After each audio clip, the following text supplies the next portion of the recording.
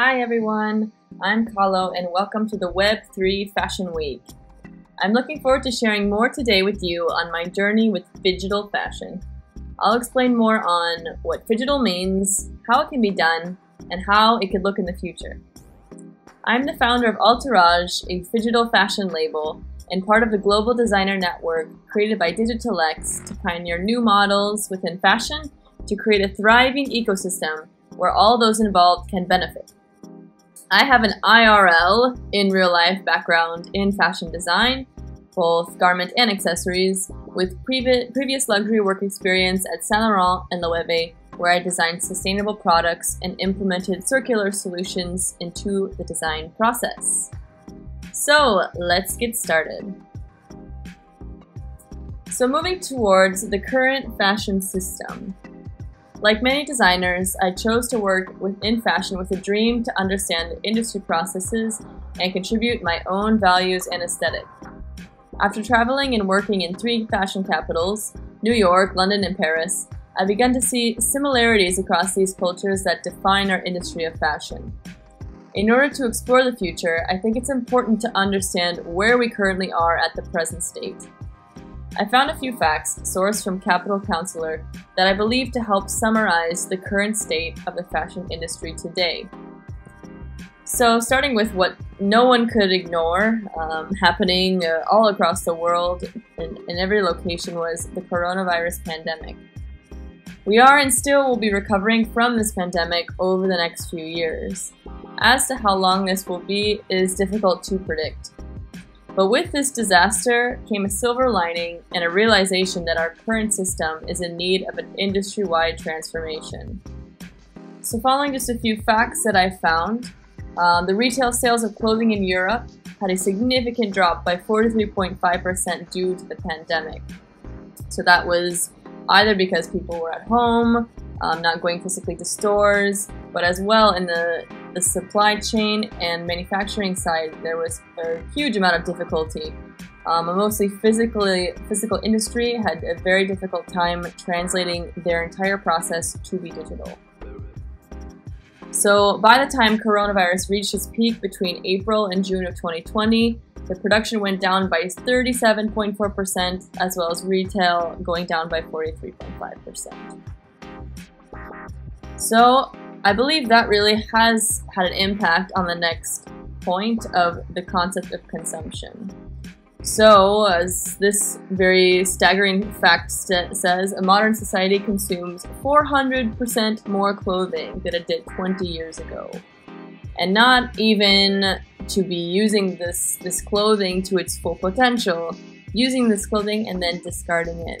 So, and also, Americans generate about 82 pounds of textile waste annually. I think this is largely obviously due to how the fast fashion industry works. People spend money on new clothing every year because it's cheap and therefore becomes disposable. As well, in 2019, fast fashion was nearly 66% of all online traffic. So then, these statistics really show that there's really no question anymore that our industry needs to completely translate to sustainable methods and models. As we can see, the fashion industry is accountable for 8 to 10% of the overall greenhouse gas emissions. So that's if we integrate both international flights, maritime shipping. The fashion industry will still be more harmful when it comes to gas emissions. And also, apparel is the world's 2nd largest consumer of water. And not even for shipping, post-production, in the production of the raw material itself, fashion is accountable for 24% of insecticides and 11% of pesticides. And also in Europe, about 15 kg, 33 pounds of textile is wasted per capita. So fast fashion is presenting a huge ecological problem for the entire planet. Namely, in this industry, clothing products are manufactured so rapidly, focusing on quantity rather than quality. Therefore, a few problems arise. For instance, fashion waste statistics show that most of the discarded textiles end up in landfills instead of being recycled, which is obviously not the most environmentally friendly approach. Another problem is more on the social side, using things like cheap labor as well as child labor to develop these products. But I really believe the current consumer as well as the consumer of tomorrow is challenging this. We no longer stand for such kind of processes, such waste, such treatment towards people. And luckily, these new statistics show that 35% and 36% of Gen Z and millennials prefer buying sustainable and environmental friendly clothing. So, taking this forward, how do we create an industry that is more sustainable and actually does as it says and is not just simply greenwashing and using sustainability just as a marketing scheme? So, how do we do that? I believe that it's by going digital, but in our case, rather phygital. So fashion right now is going through a massive transformation. This digital shift will be seen similarly to the change we had in the music industry in the late 1990s, early 2000s, with the consumer's adaptation to the internet. First, the industry was resistant to the new format and was then forced to adapt in a new climate where companies like Apple and subscription models became king. Then in 2019, the fabricant sold the world's first digital couture dress for $9,500 US. This essentially turned ownership on its head and put forth a proposal that a product in a digital setting can have equal, if not more, value than its physical counterpart. This concept was already quite accepted in the gaming world, with players investing in their fiat and cryptocurrency in game skills and virtual assets, only to be used in game settings. Fashion has a really big fear of digital transformation, which I've seen firsthand. But if these digital opportunities are missed or ignored or just used as cosmetic solutions, the industry will miss out on the opportunity to create a circular and fluid solution across both digital and physical platforms. So, what is digital fashion? So I think this is the reason why we're all here today. I've explained this to anyone from my parents to my colleagues in the luxury industry, and many of them don't quite understand what it is or how do we use it. So, Danny Loftus, the creator of This Outfit Does Not Exist, gives a really great definition of what is virtual or digital fashion. She says it refers to any type of fashion article, clothing, accessories, or jewelry that exist in the virtual realm. It spans the clothes that exist on avatars, skins in gaming, and those digital outfits that can be worn by humans. For me, a reason digital fashion is so interesting is the 3D digital asset itself. It contains the basis for a wide range of integrations, not only to create one garment as it would in the physical world, but multiple functions from a single file. So those functions are shown below, the first off being AR filters, augmented reality. So working within the platform, either integrated to Snapchat or Instagram, depending on your market and desired functional adaptability. This will also currently is focused more on the face, top part of the body, but over time we will see technological developments more in body tracking to make this look more and more realistic. Second option would be this idea of photo dressing. So DressX, XR Couture, and The Replicant are really leaders within this service, essentially creating a personal photo shoot, better tailoring the 3D garment to the body of the user than that of the augmented reality filter. So this may change in the future as the technology advances, even as our devices advance. But those are kind of the main two ways to put a digital garment on your real life body. Then the third functionality would be an in-game skin. So this would be wearing the garment or accessory in a game setting onto an avatar.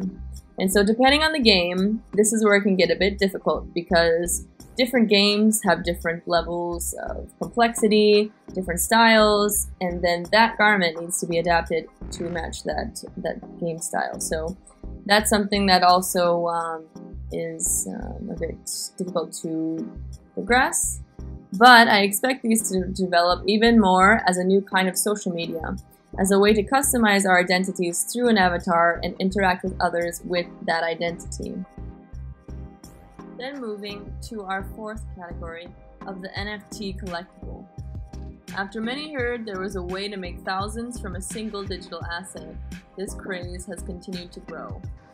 But what is more important is to connect the real reason you are selling that NFT, in order to avoid creating more pixel noise in an image-heavy space.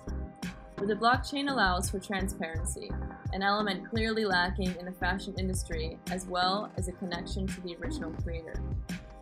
I see these categories not only evolving over time, but becoming more compatible across different platforms and integrating within each other.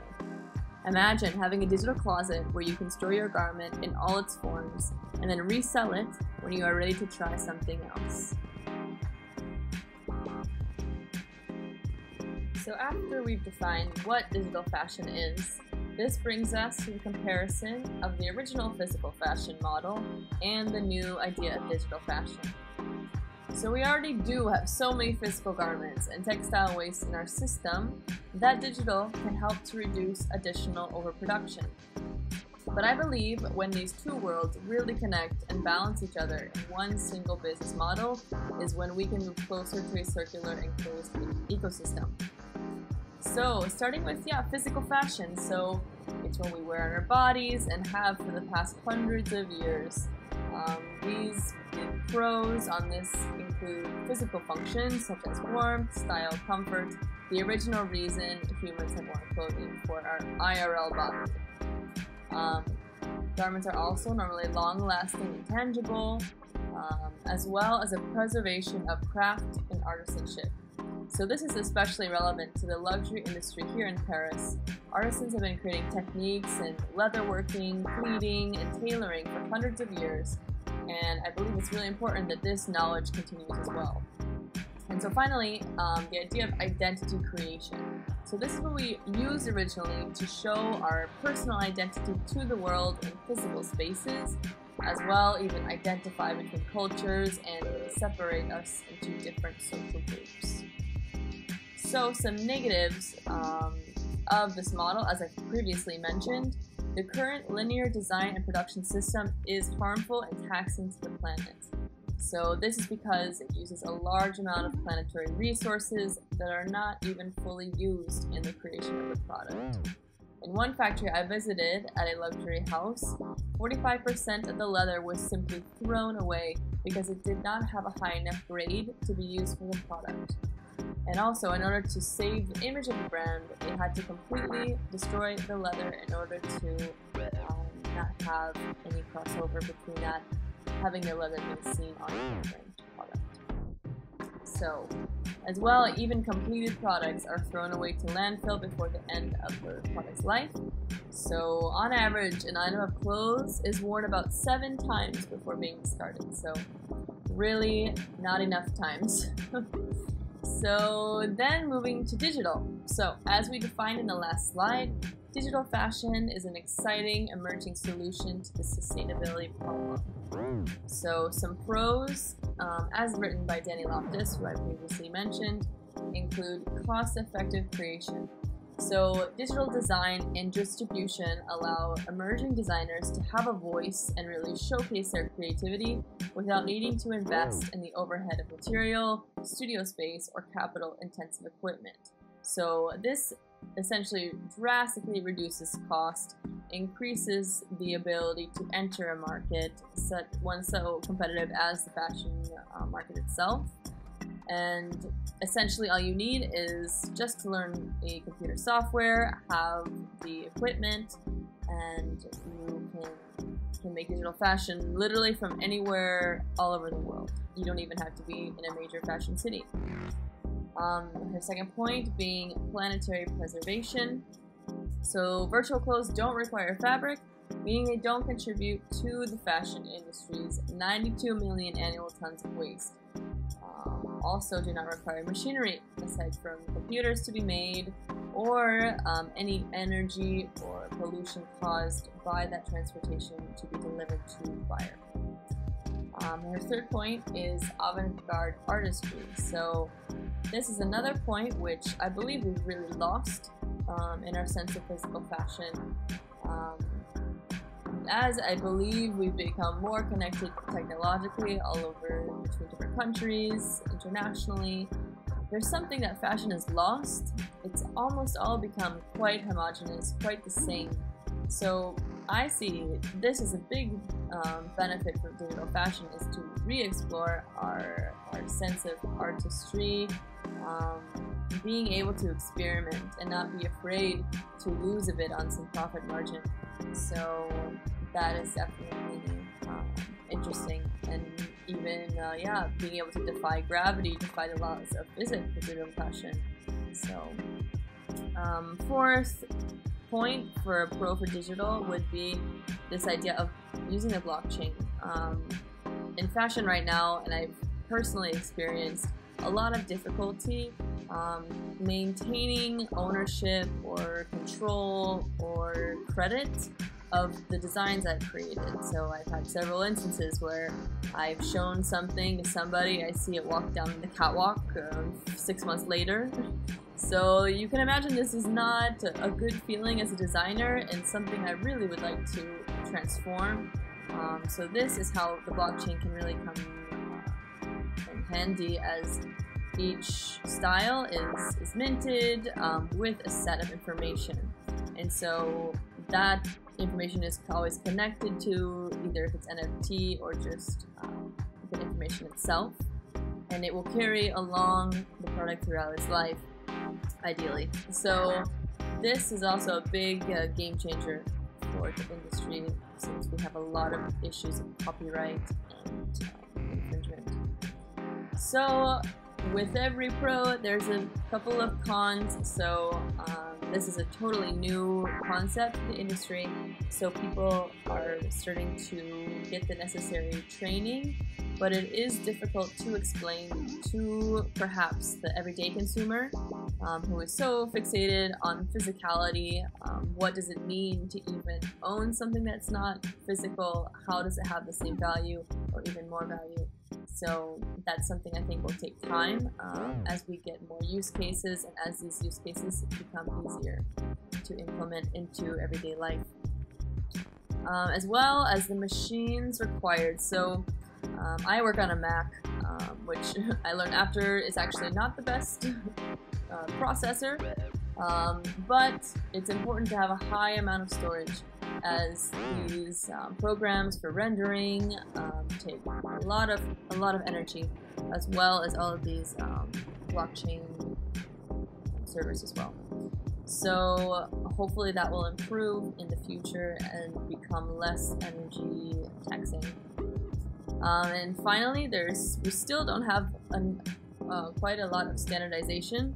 So we don't yet have a way to use these different functionalities across different platforms. They're all quite segregated. So once that happens, we will really see, I think, this take off in the everyday life. So I believe the key is really to create a PHYGITAL ecosystem, something focused on circularity within all processes in both physical and digital worlds. So then let's bring us to the point. What is PHYGITAL? This word has been thrown around since 2013, originally created by the Australian agency Momentum. They define it as the concept of using technology to bridge the digital and physical world with the unique purpose of providing unique interactive experiences for the user. For me, I've previously heard this term more to describe retail settings, as technology has become more integrated into our everyday lives. For example, being able to shop on Instagram and then go into a store. For me, it's been a lot more about the process of consumption and purchasing, not actually the product itself. So, post-COVID, this integration will take on new and deeper levels with the launch of things like augmented reality glasses, and progression on virtual reality headsets, we will be able to reach a more seamless connection between our URL and IRL lives. So for my brand ALTERRAGE, I have designed PHYGITAL in a slightly different way. I believe it is the optimization of a product format according to its most socially beneficial and eco-responsible impact in both physical and digital worlds. So this is taking a bit step further, not only saying we are having a transaction between these two formats, we are searching to enhance our lives in both physical and digital places. So with this mutual benefit, we can reverse the catastrophic impacts of climate change and use digital tools to find real-world solutions. So for me as a designer, this is my goal, and really what I want to bring to my brand and my experience in this new field. So instead of dividing these two worlds, how can we bring them together to optimize the benefits of each? So this begins by understanding the best processes in each format. The best by meaning the most circular, least wasteful, and sustainable. So for me, as an IRL trained designer, I've been taught to all the skill set of how to create a physical garment, whether that is creating the pattern, it's sourcing, it's cutting the pattern, sewing the sample, to then resulting in the final finished product. But around these values of how to move this category forward, there's three clear values that need to be implemented. So that in itself is sustainability. It's a bit of a broad term, so I believe that circular and circularity is a bit more specific. It's essentially creating a closed loop in any process. So really to avoid waste, the waste of one process becomes the food/energy source for the next. And also something important, such as I mentioned before with the blockchain, is making the process transparent. I believe in the future the consumer is going to ask, where was my product made, who made it, what is the carbon impact, and I think this will either legally or be demanded by the consumer for all brands to provide this information. So that brings us to the core of the physical object, which is the material. So I've come up with a variety of techniques, of ideas on how to do this in a more circular way. During my time at these luxury companies, this was really my focus on how do I take our process, make a modification, but still result in a product that still feels like luxury. It still can compete on the same level and is just as desirable to the consumer.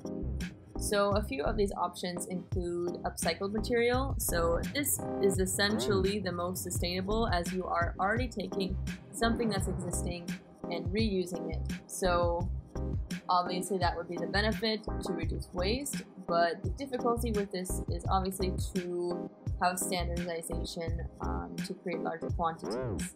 So that is, I think, a big reason brands resist slightly, or they make some capsule collections. But there's definitely a change in at least the luxury industry saying, oh, upcycled can still be luxury, so there's still value.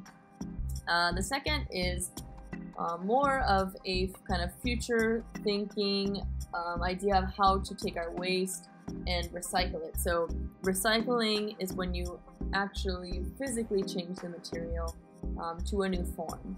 So this would be, for example, taking used jeans, blending down the fiber, and then reweaving that essentially into thread and then the textile again.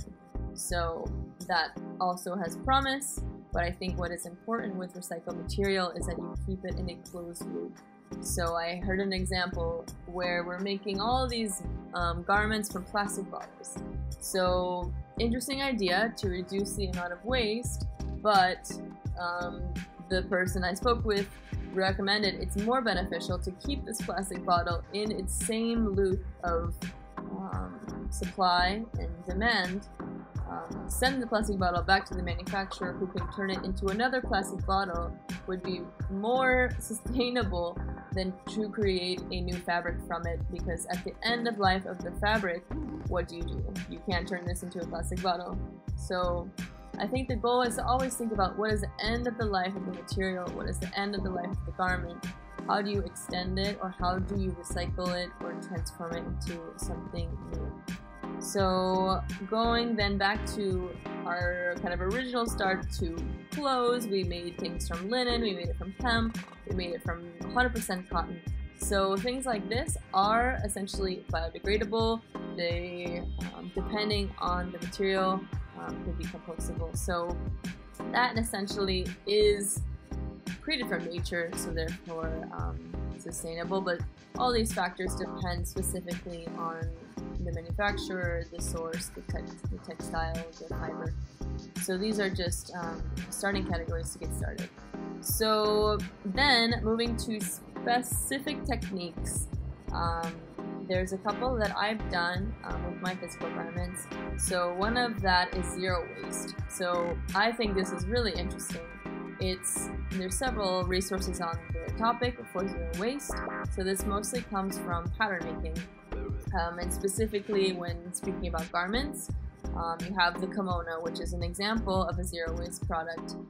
Because the textile was so important to the culture, to society, it had beautiful dyes, they wanted to preserve it as much as possible.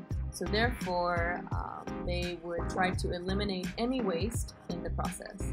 So I think it's entirely possible to apply this technique, this method, to our physical garments today. So that's the first method. The second would be to reuse what is left over, which kind of goes back to the upcycled topic. So that would be, maybe you're cutting out your pattern, you have little spaces in between each piece, trying to figure out how do you take these pieces and then recreate them into a new textile, something like this. So that's another option. The third option would be to make to destroy. So like I mentioned before, how do we think about the end of the life at the beginning, which is essentially what circularity is. So how do you make a product? You can even make a product temporarily. Even in, I think, the 60s, they created paper garments and fashion. And if you went in the rain, the garment is totally destroyed. But maybe that could be intentional. So that's another thought. And then relating more to the idea of production would be to move to models that are pre-order and made to order. Because honestly, why are we making garments or products before someone wants them? It's the reason we have so much waste. We have inaccurate predictions of what people want because we don't know. Though we do have technologies like AI and things helping to predict, why do we need things that there's no demand? So for me personally, that's a big thing. So then when do we want to make physical? So we want physical when it's made to last, we can resell it, we can repair it. We have a closed loop product life cycle. We have eco-friendly materials, socially responsible production, and then also can give this opportunity for custom and tailored fit. So now moving to digital, the counterpart. So going through the same kind of process, what are the values of digital? I think we'll definitely continue to move towards this idea of green technology, trying to really reduce the amount of energy that these machines take while either minting an NFT or creating the garment itself. How can we reduce that by using renewable solar panels, things like this? Another value which I think that digital fashion especially brings is this idea of co-creation and collaboration. So within these physical studios, there's always this sense of kind of secrecy, a bit hidden away. So I think one thing I'm really excited about digital is this idea that you can be working in film, you can be working in animation for video games, and then you can work with a designer. So we really come together, share our different skills, and to create something more collaboratively. And so then that leads, in a sense, to giving credit as well. As I mentioned, I've had some issues with that in the past, so this is also really important to me. How do you credit everyone involved? Make sure they all can equally benefit, if it's only just for the notoriety, or if it's also for maybe a royalty. How can we change the process inside studios from just being a poor intern years on years just in order to break into the industry, into someone where everyone brings their own value. So, and then moving to materials. So obviously with digital, there's no boundaries. Your dress can be, made of smoke, on fire, twisting, moving, as a video. It can really be anything. So that's quite exciting. Essentially a designer's dream to be able to create exactly as it is in their head. So the second is something Digital X is really pioneering, is this idea of modular component libraries. They say it by a different term, but I think this is especially important because as we build the elements, it will help us to put them together and without needing to completely remake them every time. So for example, in the physical world, in a physical fashion company, we have a t-shirt. So every company has a t-shirt. So they're all different based on different grading systems, based on different base sizes. So, but why do we need that? It's a lot of work just to protect your own t-shirt, which essentially looks the same as someone else's. So the proposal is we create one t-shirt, and then this t-shirt can be used as a base by anyone, and it could even be attached to royalties so that original creator can continue to gain and profit from that. So really opens a new idea of something also more collaborative. And then finally, the materials are minted on the blockchain, so we would always know who was the originator of that material and when it could be transformed into something else. So then finally, the techniques with digital. This is just what my process has been. I'm still somewhat new. I have a lot to learn about what could be the best workflow. I've spoken with several people who all use different things, and people who come more from an animation background are more with Marvelous Designer, Houdini, these programs that are less connected to maybe the technicality of fashion. And so for me, since I've been a pattern maker, I'm more comfortable with flow and something that is already so close to something like After Effects as well. And then as far as the actual rendering, it was done in Blender, and then Substance Designer Material is a really great program to give that realism to the digital fashion, which I believe is a big part of making this whole thing convincing. So then, and to summarize, when to go digital, when you want to experiment with silhouette, with shape, with anything, where the impossible, promote without physical costs, made for the metaverse. So this was relating also to the different use cases we said before. Promote cross-industry collaboration, as well as being protected and verified through the blockchain. So, to summarize, it's really about finding the balance, I think, between the two models. I don't think it's about choosing one or the other. I think it's about taking the positives of both and really thinking about those in the three values of making sure, okay, is this sustainable? Is this circular? Is this transparent? Does this benefit the people who are making it, the people who are buying it, and the people who are wearing it? So how can we take these elements, create new business models to something that can benefit all players involved? So yeah, this last diagram just shows this. Always think in a closed loop system, because that is how nature works. So the closer we get to nature and follow its processes, the least impact we will have on our planet. And I'd be happy to contact with anybody who is interested in PHYGITAL, would like to discuss more on the process, would be happy to connect.